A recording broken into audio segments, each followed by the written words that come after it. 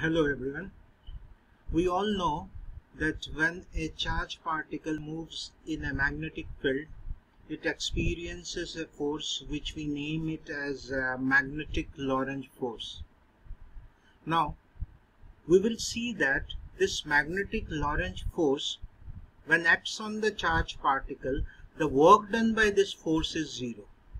And in this video, we are actually going to prove that the work done by the magnetic Lorentz force is zero. So go through the video very carefully and see to it everything is clear. The topic you can see, work done by a magnetic force on a charged particle is zero.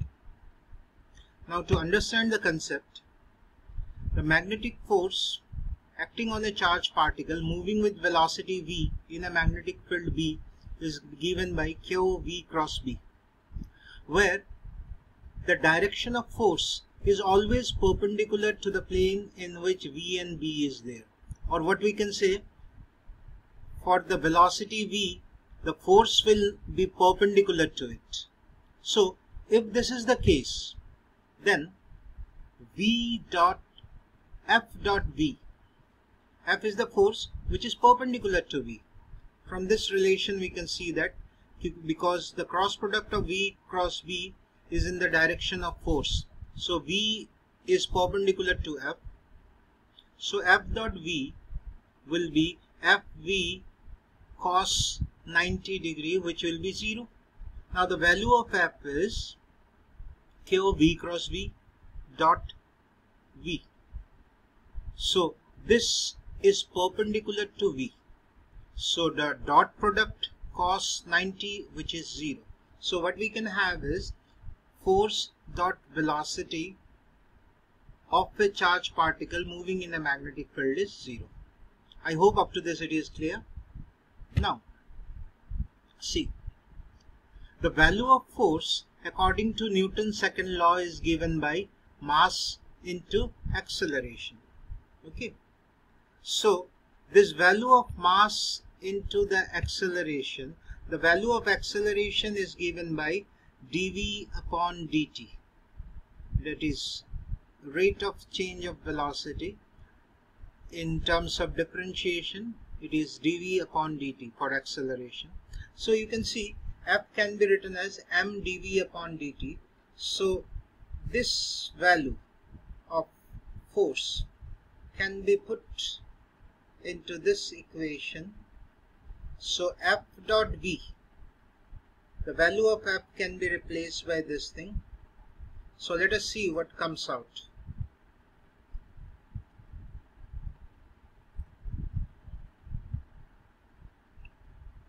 F dot V. In the previous slide we have seen that F dot V is 0 because F and V have an angle of 90 degree between them. The value of F is written as mass into acceleration, so it is m dv by dt dot V is equal to 0. Now see here, the two quantities we have, always remember one thing, A dot B is equal to B dot A. So if we want to write, suppose this is A and this is B, so A dot B can be written as A dot B plus B dot A, and whole divided by 2 is there. So whatever value we are actually getting, it is divided by 2 so that we get this value. I hope this is clear to you. M we have taken as common here, and within bracket we have this term which is written twice.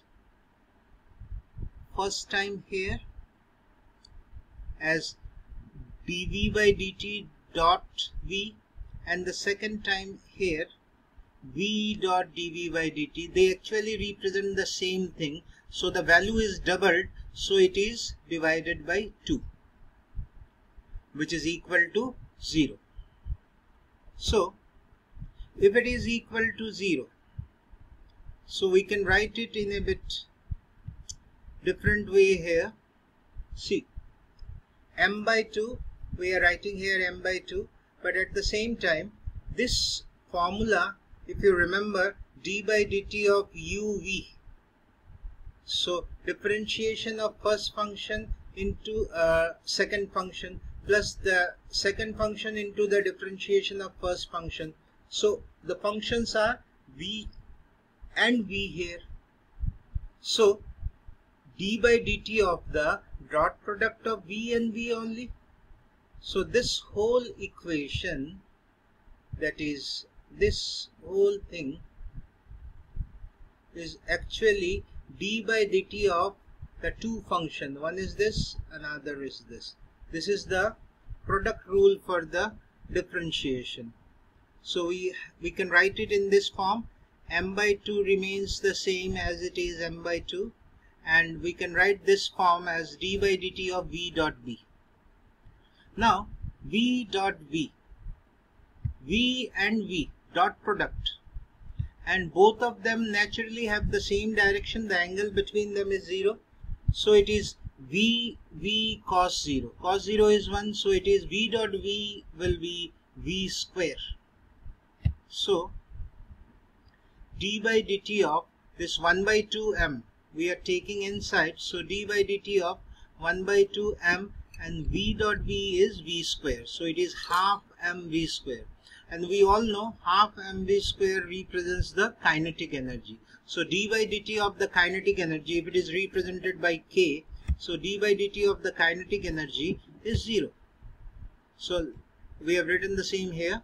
D by dt of the kinetic energy k is 0. It means differentiation of a constant is 0. So that means kinetic energy is a constant quantity. Now if kinetic energy is a constant quantity, you know work energy theorem, which you have studied in 11th standard. It says that the work done on a body is equal to the change in the kinetic energy of the body. So if the kinetic energy remains constant, that means that there is no work done, because if some work is done, then the kinetic energy naturally will change, but there is no change in the kinetic energy. Change in kinetic energy is 0, so the work done is 0. So according to the work energy theorem, if the kinetic energy remains constant, then the work done is 0. So that's what does a magnetic force does not change the kinetic energy of the particles, because we have seen that the kinetic energy remains constant. This indicates that the speed of the particle does not change. According to the work energy theorem, the kinetic energy is equal to the work done on the particle by the net force. Hence, the change in kinetic energy is 0, so hence the work done on the charged particle by the magnetic force will be 0. So I hope that this is very clear to you. Any doubt, you can post me the doubts. Thank you.